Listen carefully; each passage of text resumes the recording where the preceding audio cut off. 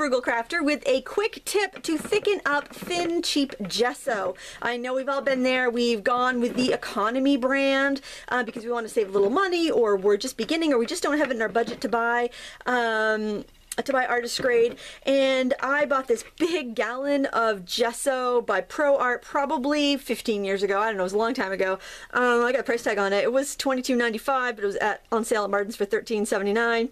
And I actually used this as is for a long time to prime raw canvases, and it worked just fine for that. But now I want thicker gesso that I can use for like stenciling and mixed media techniques and really getting cool textures on stuff, and this just wouldn't do it. So what I did was I let this sit for probably about 3 months, and then I took a little Dixie cup, and there was like this layers, just like inches of watery stuff on top, and I took a little Dixie cup and I scooped out all the water and I put it in here just in case I needed to add it in later, in case I made a mistake and it didn't work.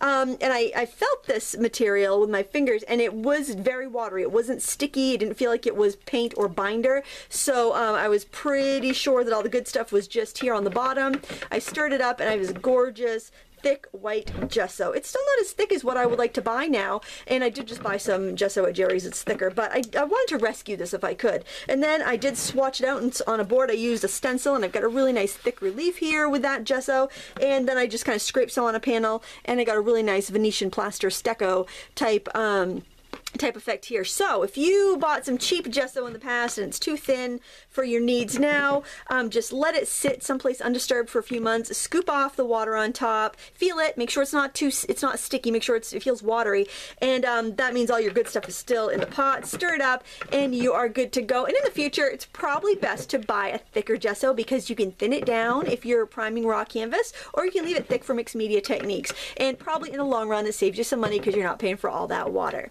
Thank you so much for watching. If you like these quick tips, give me a thumbs up and hit the subscribe button and share it with any of your friends that might find it enjoyable or useful. Thank you so much for watching. Until next time, happy crafting.